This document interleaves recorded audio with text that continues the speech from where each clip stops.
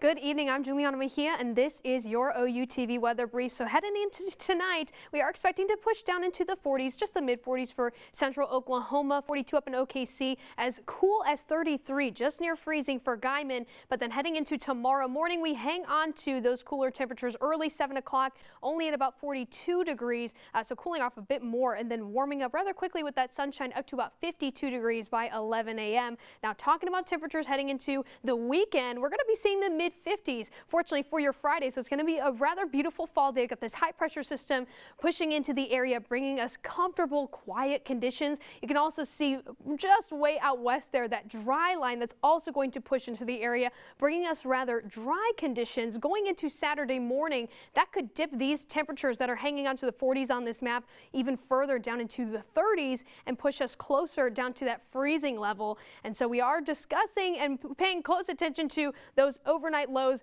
We're really expecting more so the mid 30s here in Norman and central Oklahoma, really just freezing over Saturday morning. So be mindful of that. Have a jacket handy if you plan on getting out for that early morning run. But going into next week, we come back with those warm temperatures, sunny skies, and even push back into the 70s mid next week. This has been your OU TV weather brief. Be sure to watch OU Nightly live on weekdays at 4:30.